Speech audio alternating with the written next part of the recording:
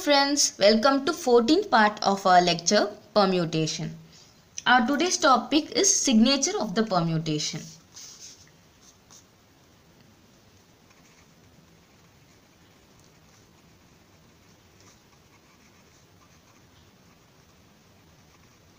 Of course, when I say signature, you would have thought like everyone will have signature.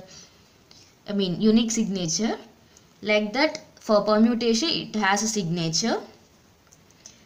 It has a unique formula like signature of the permutation. I'll represent the permutation by sigma to be -1 the whole power inverse of sigma.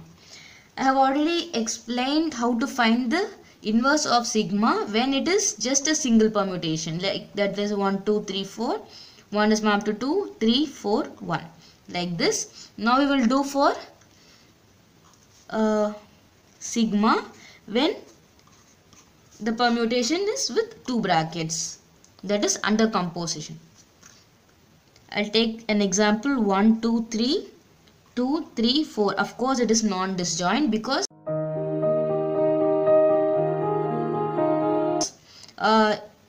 first it have element 2, it has a common element 2 here in the second bracket. I'll do the composition mapping 1 2 3. Since it has the maximum number to be 4, the composition, the final answer will have a length 4. So 2 3 4, 1 is mapped to 2 2 to 3 1, 2 is mapped to 3 4 and 2. And I think I'm not going to explain the composition here because I have already explained the composition in my many lectures,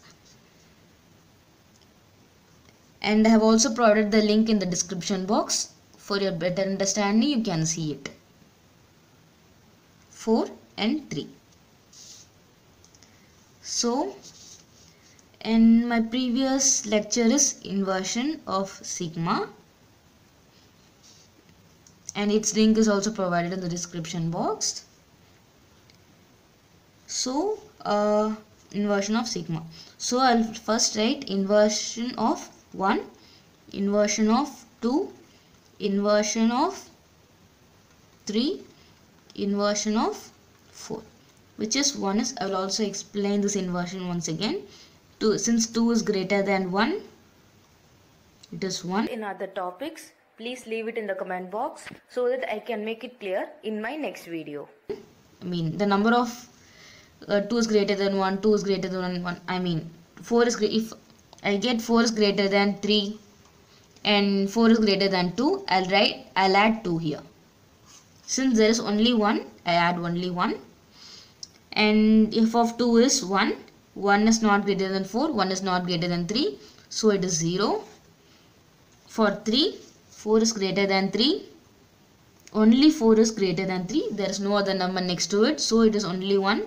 And of course the inversion of last is always 0. So inversion of sigma is 1 plus 0 plus 1 plus 0, it is 2. So we can calculate the signature of sigma, which is -1 the whole power inversion of sigma, it is 2, which is 1.